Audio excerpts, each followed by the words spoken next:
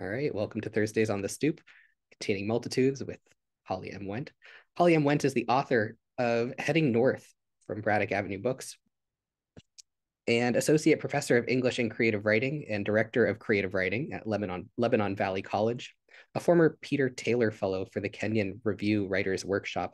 Holly is a recipient of the Robert and Charlotte Barron Fellowship for Creative and Performing Artists from the American Antiquarian Society and fellowships from the Jentel Foundation and Hambidge Center. Their writing has appeared in Shenandoah, Four-Way Review, Barrelhouse, Memorious, and elsewhere. Thank you for being here, and Holly, take it away.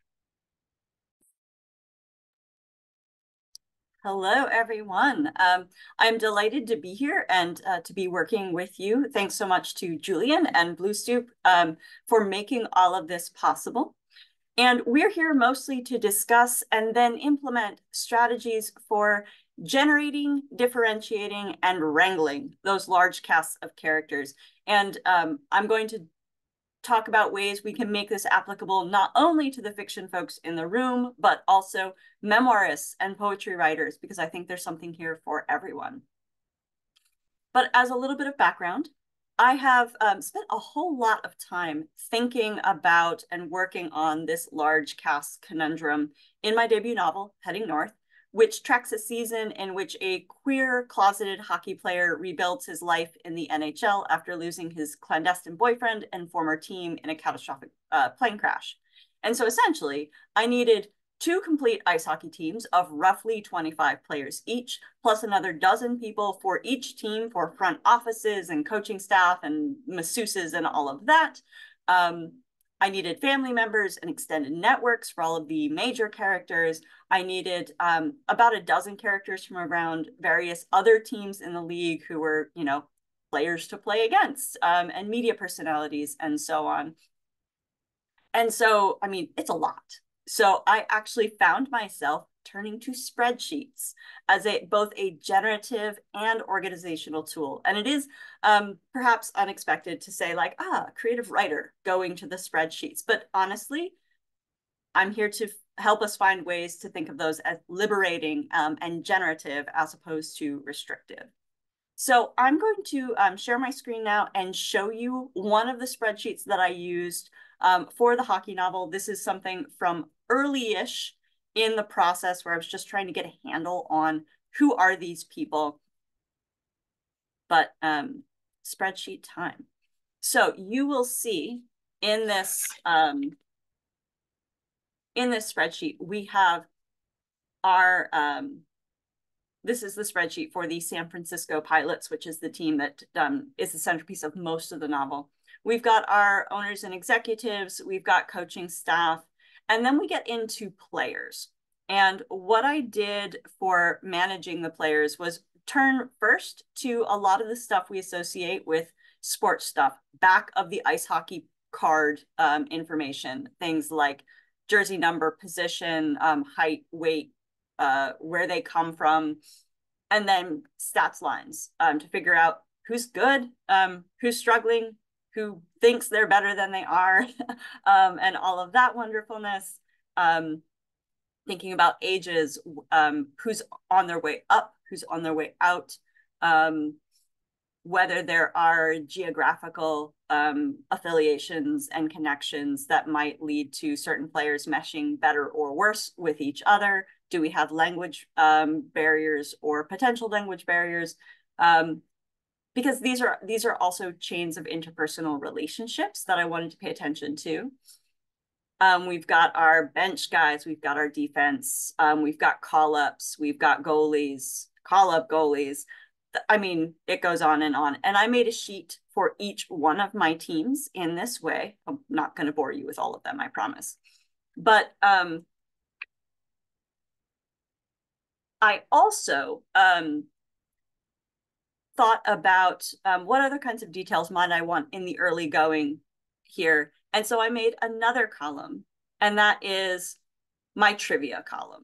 So thinking about what were just some little details that I might think about that could help me figure out who are these people. Some of these emerged organically. Some of them, I was like, I just need someone to fill this role. So who could that be?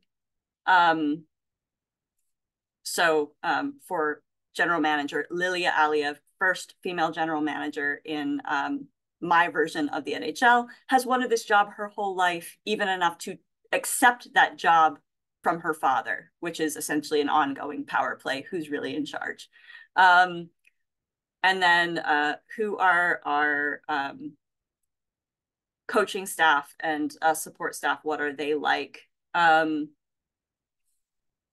are the players like? Who's got a temper? Who's a good teammate? Who's the human golden retriever of the team? You know, these are little shorthanded things. Some of them are a little bit basic. Some of them are generators of interesting conflicts. Who thinks they deserve more than they actually do? Little things like that. But I wanted to make sure that I was also thinking about what could differentiate my players from each other, from the other characters that I was creating. And so in the fuller version of this, you could imagine, of course, these columns just going and going and going to fill out what are their family circumstances. By the time I finished the novel, I had players who were going on, who were in the process of being traded, players who were in the process of getting divorced, who were raising teenage children, not major characters, but minor characters, and that's infusing their day-to-day experiences. Oh, and a question in the chat from Mona. Did you use formulas in the early sheets, or did you simply use the sheet to list? I did not use any formulas. I just typed things out. I made it as, frankly, as low tech as humanly possible. You could, of course, do these things in just a Microsoft Word table. But I thought the creation of sort of more and more columns was a little easier in Excel. I could just scroll forever if I needed to. But yeah, you will all hopefully enjoy the fact that this whole thing is pretty low tech.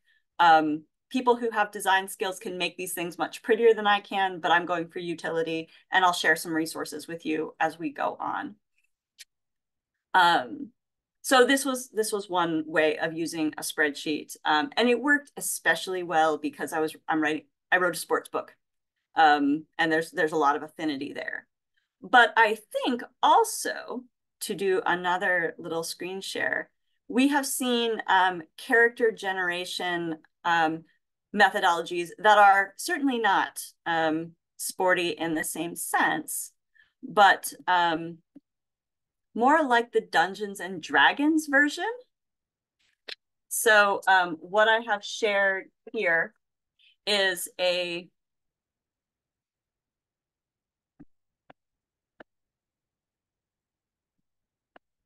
version of it's not directly from Dungeons and Dragons. It's a Lord of the Rings role-playing game, very much like Dungeons and Dragons. But you can see different ways in which this is set up as a character generator. So I'm just gonna open this up to you. And the maker of this sheet is Arna Hashin. But I'm gonna open this up to you all. What possibilities do you see in something like this for your own work? And it doesn't have to be fantasy. It doesn't have to be adventure or choose your own adventure. How might we use something like this? And you can just like throw ideas in the chat, or come off mute and throw some ideas out, whatever you like.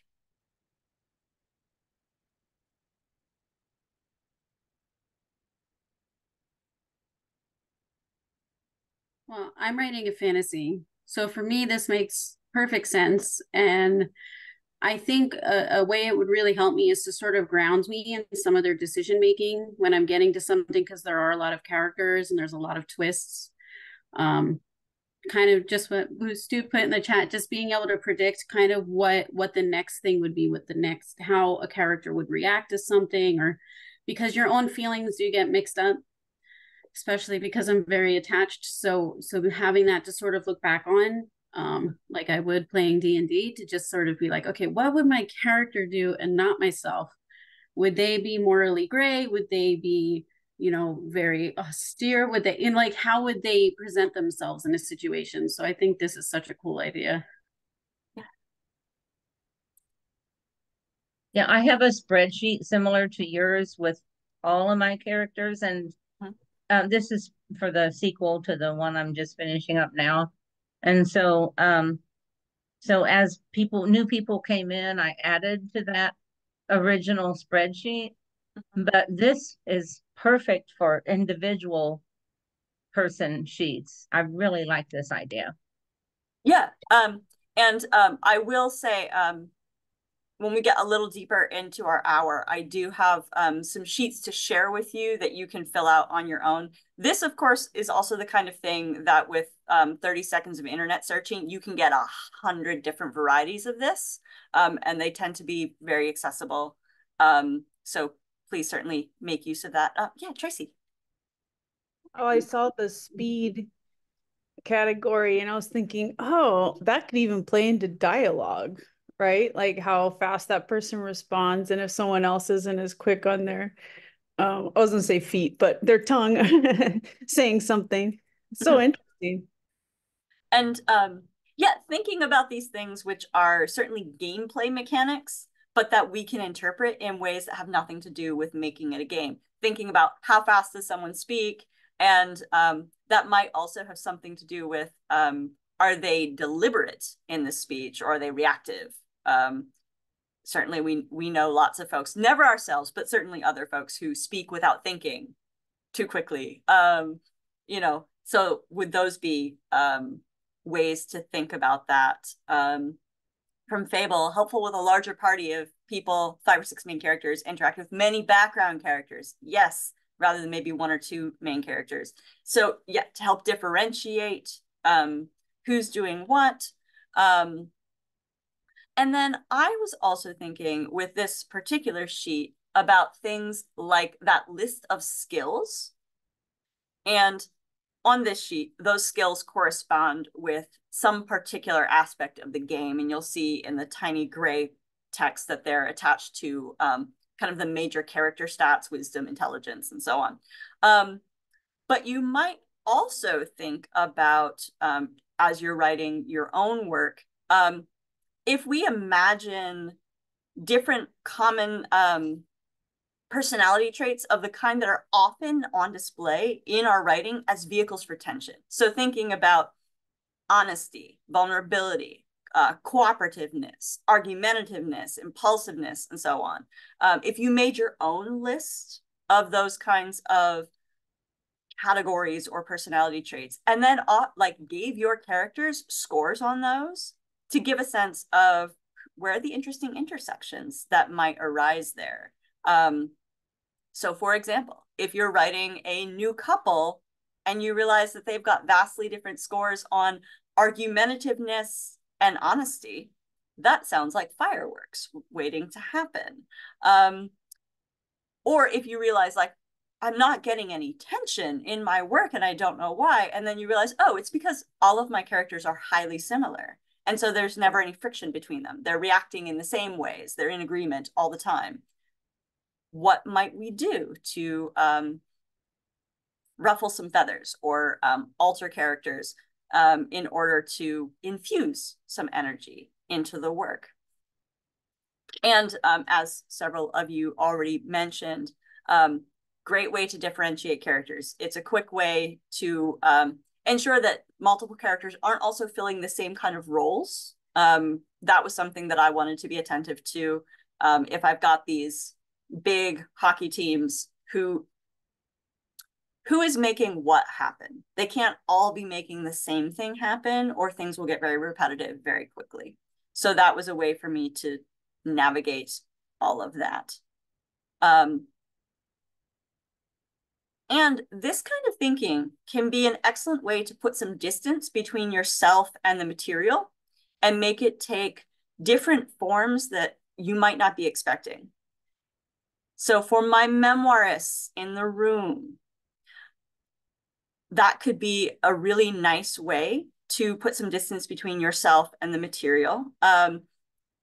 Take the involved parties from your own life and make those folks character sheets, including making one for one's own self, as a way to be honest about who am I and what am I like in these situations, or what was I like in that situation? Where was I? And if you're worried, perhaps, about being objective in that process, one thing that you can do is maybe ask somebody else to fill it out for you. What might that look like? Someone you trust, someone who isn't going to use it as an opportunity to mess with you. But could that be a way of adding some strangeness or some unexpectedness to the way that you have been working in that project? Tracy says, an X, yes. Like, especially if you really want to get into those friction moments, that could be fascinating. We also see in the D&D character sheet under character traits, distinctive quality, specialty, hope, and despair. We tend to see a lot of places on character development sheets, whether they're D&D style, whether they're the kind that are embedded in programs like Scrivener, or if you look up character development sheets anywhere on the internet, you're going to find someone has included wants, desires, goals, that sort of thing. Because we have often been encouraged to think about those as drivers for attention, right? Drivers for what will put the work in motion. And even these things tend to have them. Like, what is the big obstacle? What is the source of despair? What is the source of hope? And on the template that I'm going to share with you, you'll also see that I have created a separate space for character wants and character needs. And that's because sometimes what a character wants and what a character needs are actually in conflict with each other. So, for example, what Maud wants is a venti latte. What Maud needs to do is get to work on time because Maud is already like on the 5th strike. And so that character decision, no matter what it is going to have some sort of consequence, we imagine, for the work, whether it's fulfilling Maud's pleasure, but then giving Maud consequences to deal with later, whether that's Maud going to work still very sleepy, and then having to navigate the day in that way. What will that lead to? So one way of thinking it, and that's a really small one, could be larger scale. What Travis wants is to patch things up with his ex. What Travis needs, sort of at a cosmic level, is to figure out who he is without a partner. Like, who are you by yourself? And we could imagine that leading in lots of different ways. So I'm going to pause my screen share here. And just kind of check in. I love this idea from Mona, using tarot cards to help with character development. Yeah, do a reading for your folks. Does anybody use like astrology, trying to figure, do you know what your character's signs are? Some people do that. Some people might figure out if you're working on fantasy or science fiction and we don't have astrology, like, what is the system? Is there a system by which people think about those things? That can be another level of lore in the work too. So if that's helpful. So I'm just going to pause here for a second because I do have some ideas about how we could use this kind of thing for poetry, but just checking in. Do we have any questions thus far?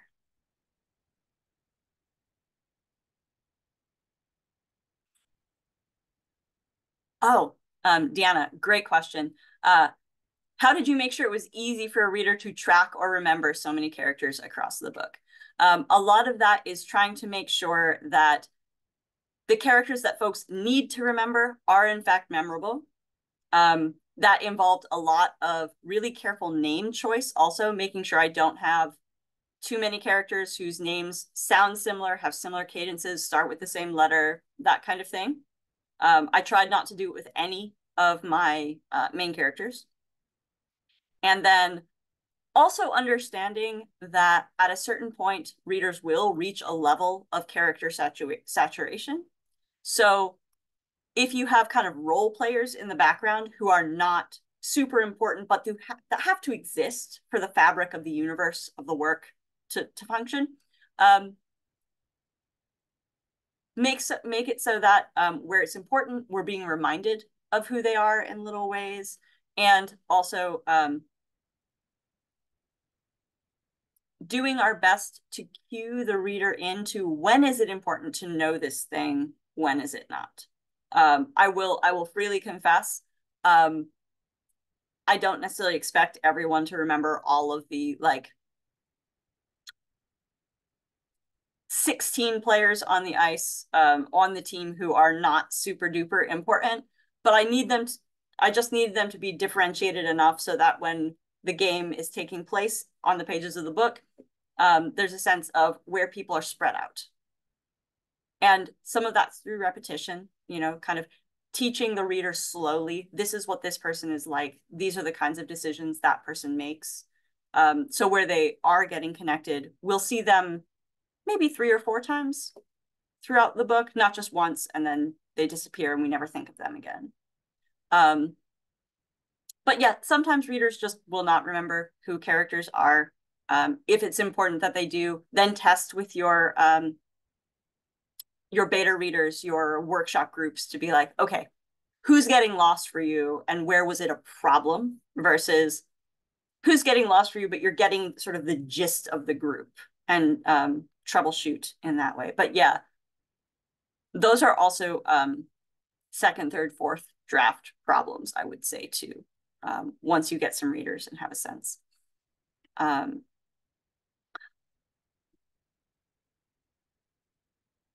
To think about how we might use this strategy for poetry, I'm going to turn to 2 poetry collections that I love. One of them is Dorsey Craft's collection Plunder, which contains a wonderful series of poems in which the pirate Anne Bonny appears in first person in completely anachronistic ways. So just a sample of titles. The pirate Anne Bonny says she's not the mad woman in the attic. The pirate Anne Bonny contemplates her hanging. The pirate Anne Bonny speaks to Orlando.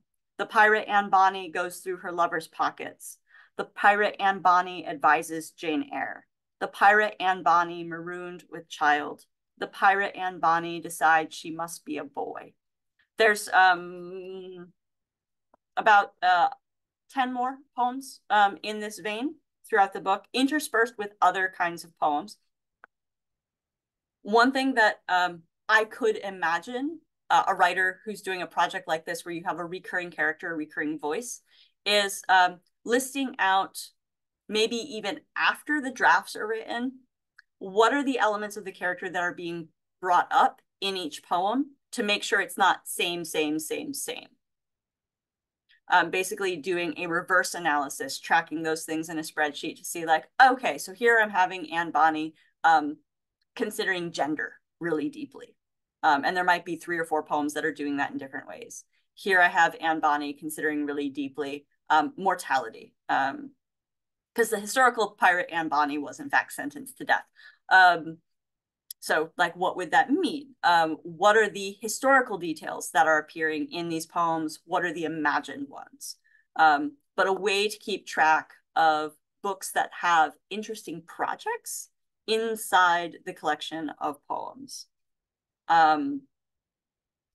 So again, tool for avoiding repetition, a tool to deepen certain resonances without overloading them. That could be helpful. And then the poet Araceli Girmay, who's this was one of Girmay's earlier collections, Kingdom Animalia, has a series of self-portrait poems, self-portrait as ... fill in some other noun or being. And there aren't quite as many as the Dorsey Craft and Bonnie poems, but they do appear often enough that I think keeping track of what's happening in them and how they're approaching different kinds of explorations of the self. That one's Kingdom Animalia. I'll put both of the titles and authors in the chat. And I'll do that once we hit our free write, which is coming soon. But so she has self-portrait as snail, snake, pirate's treasure, airplane, snake skin. And we might think of, okay, but what are the interesting differences there? Because we can see some overlap. So I have a free write for y'all. And I'll put the prompt in the chat also. But take just 5 minutes and brainstorm what applications for this kind of spreadsheet making, character creation sheet using techniques might be helpful to you and your own work very specifically. So I will type that in the chat now also.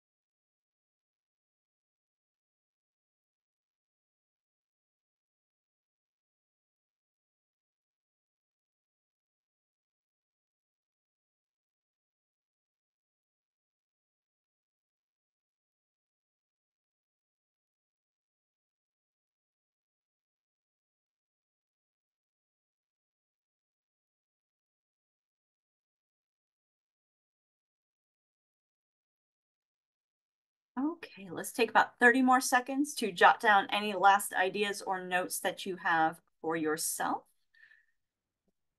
And then we'll do a little debrief, see what ideas folks came up with if you'd like to share.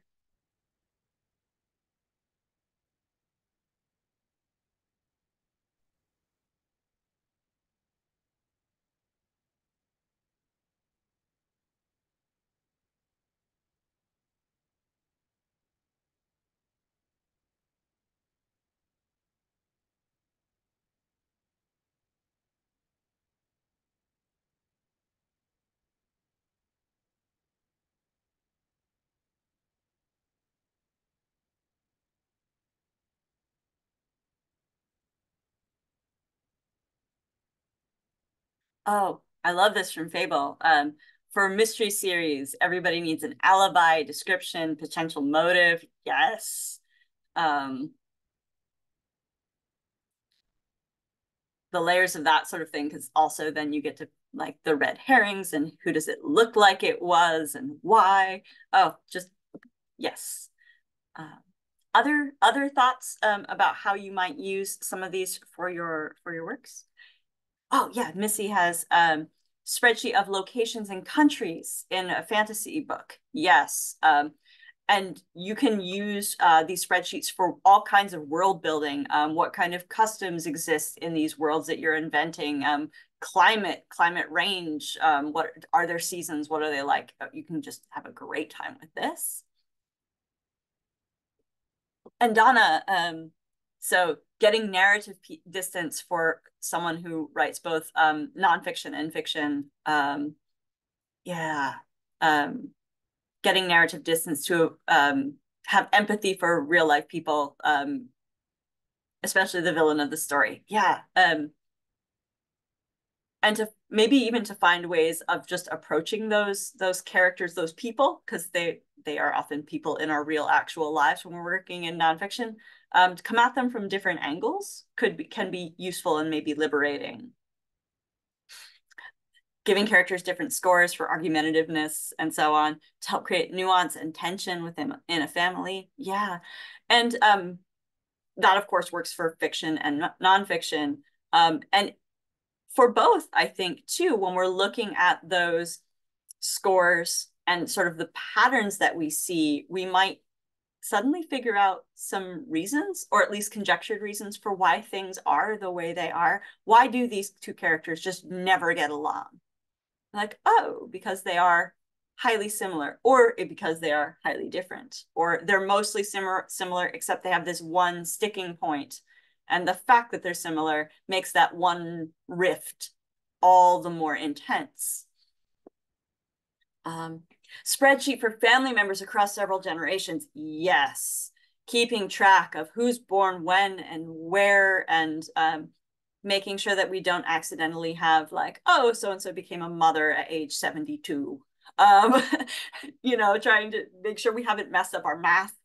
I do that a lot, working with historical fiction, making sure things line up in a logical way with other dates and locations, making sure people are in the right spot for these two characters are supposed to be starting a family. Are they in the same spot at the opportune time? A lot of detail checking, a lot of what we might even call fact checking or continuity tracking once we get to later drafts can be managed, I think, by good processes at this point. Yeah. Jen says, because I'm writing a duology that spans years, I'm thinking of making up character sheets that level up occasionally. Yes, to track growth and motivations. You've got whole lifetimes of folks. Tracy, brainstorming on my aunts alone. Many aunts. How do we keep track of all of them? Yeah, and Kimberly, all of these things apply to any genre. Which is one of the reasons why I wanted to bring a very D&D-like character sheet into our practice, because even if you're not writing fantasy, opening up that way of thinking can get you to your work in new ways. And sometimes it involves making sure that we're we're not locking ourselves into one particular way of thinking. So I would imagine that most people would really recoil at the idea of bringing spreadsheets into a poetry practice. Like, are two things possibly more opposed at first glimpse than poetry and spreadsheets? Like, not many people are going in that direction. But can it be a way of thinking more deeply about continuing themes that you're working on, or ways in which you're approaching similar material or similar personas in the case of someone like Dorsey Craft and so on. Oh, and Donna says, my novel in progress takes place in one day, so a character sheet can help me make sure that they are still fleshed out characters. Yes. I think we also can think of this very much as iceberg theory, right? We're only seeing this much, but if we have the rest of this body of character knowledge, we're going to get a much fuller version in that tiny little bit that we do see. If the writer is aware of all of these things, even if they're not overtly on the page, they're going to impact decisions. They're going to impact even things like body language, patterns of speech, all of that loveliness. So I want to make sure that we get the big spreadsheet that I have made to share with you. Again, it's low tech, but here is a link to a Google Doc where you can access that. You can make a copy in Google Docs for your own use. You can save it and work with it offline. But if you just click the link, it will take you there. And definitely let me know if anything is wonky or not working with that.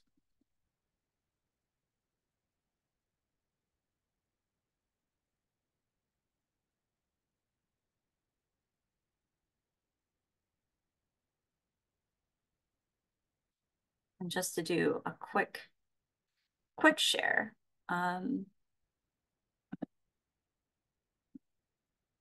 So what I have done with this is there are actually 4 separate sheets on here that you can do whatever you want with. You can split them, you can modify them, whatever makes you happy. Group A and Group B are identical. So that's sort of in the vein of my hockey team situation. And I have just filled in characters and basic character traits, which of course you can change your subheadings and think about whatever else is appropriate for your particular universe. My exceptionally basic, not at all pretty D&D style one does have a place for alignment. If anybody wants to think about, like, okay, who's true chaotic neutral? Who's true like lawful good in your story? If that helps you to think about how and why folks might make decisions, I encourage you to think about that. Descriptions, strengths, weaknesses, and then here I've got my little, on a scale of 1 to 10, who is trusting, who is selfish, who has ambition, etc. And then just an all-purpose notesy column.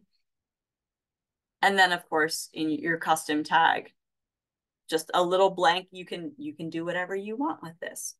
And so I thought it might be nice for me to stop talking and let you play in the sandbox for a little while. So you can, again, save your own copy and modify it in any way you like. And maybe we'll come back in about 8 minutes. Let's see, like maybe 4:51, and then we'll do a little chat and see if we have questions before our hour runs out. Okay.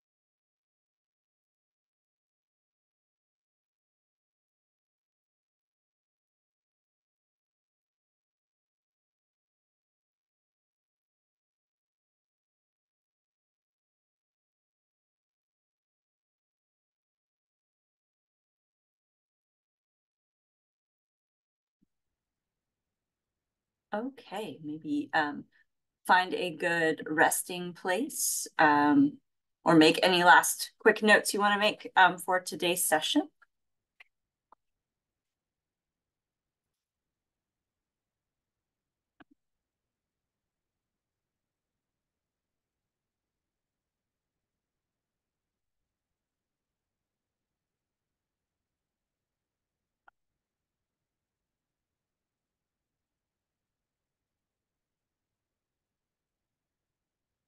All right. If anybody is feeling like sharing any thoughts from that very brief little taste of using these resources. And I see Deanna's question. I will get there in one moment.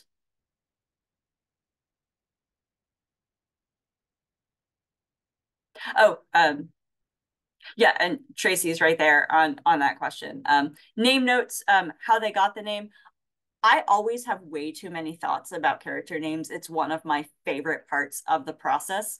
And so whether characters are named after someone, whether they love their name, whether they hate their name, or whether they're haunted by the name their parents wish they would have given them. True story. My mom wanted to name both me and my brother Mackenzie. So we're just sort of constantly have that in the back of our minds. Like, yeah, my mother wishes we all had different names. It's fine. You know, what does it do? Does it infuse the character in any way, or is it just like a fun thing for the writer to know? Either way. And also maybe thinking about if the name is a product of multiple families, a hyphenated name, a maiden name and a married name, a name of choice, whether there's any story there. I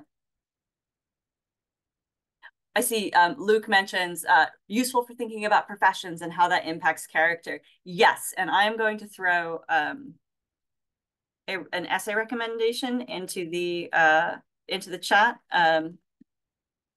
Ben Percy, who has this fantastic collection of craft essays called Thrill Me, has this beautiful essay called Get a Job that is all about character professions and how that might impact their lens on the world. So good. Donna mentions, one of my characters is widowed at the start of the story, so this inspired me to flesh out the deceased person even more. Where are the absences in in characters' lives, and how do those absences impact what else is happening in those characters' lives? For sure.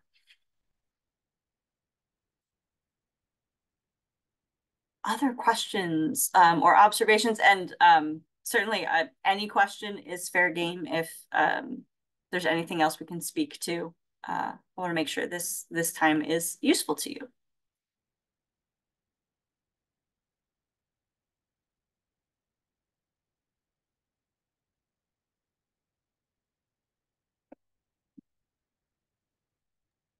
Yeah, this was really great. I spent time going through my handwritten notes and started listing names of the characters for that book. And for the name notes, they were all named by different people in the book. They were named by someone. And Donna's comment about one of her characters is widowed. One of my characters in that book was greatly impacted by the former leader who is dead. So that comes out a lot in the book, especially in the beginning. So that makes a lot of sense. And that made me have to go back and flesh out how she used to lead things. And yeah, that made a lot of sense. Good. Awesome.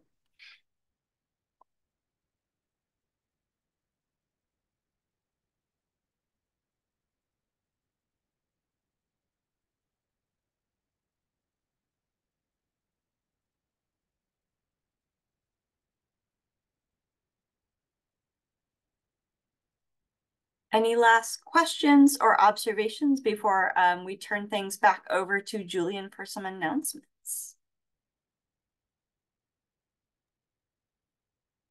This was really great. I'm definitely going to spend entirely too much time making character sheets for all of my characters now. So no one will see me for a while. Totally fine.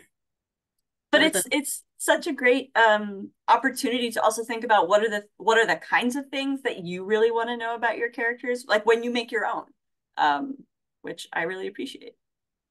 I like the scale as well. Like, I mean, it makes sense when you think about the skill sheet and all the skill levels and different proficiencies people have, and having them for my characters and being able to kind of see different things like the trust and, you know, selfishness and stuff like that. I hadn't thought about doing that, and I can't stop now. So yeah.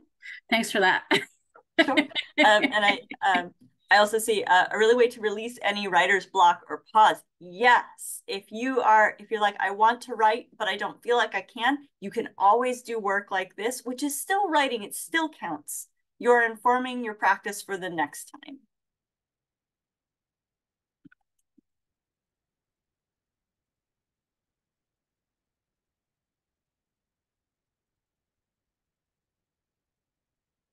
All right. It looks like we might be in a place where we can turn to announcements. Thank you. Awesome. Thank you so much, Holly. And thank you to everyone who participated in today's session.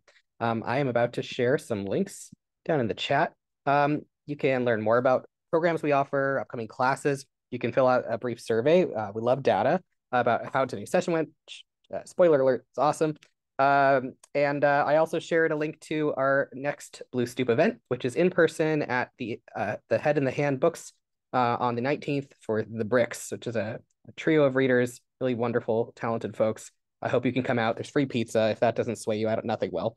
So yeah, thank you so much for being here. Thank you to Holly, and enjoy the rest of your day.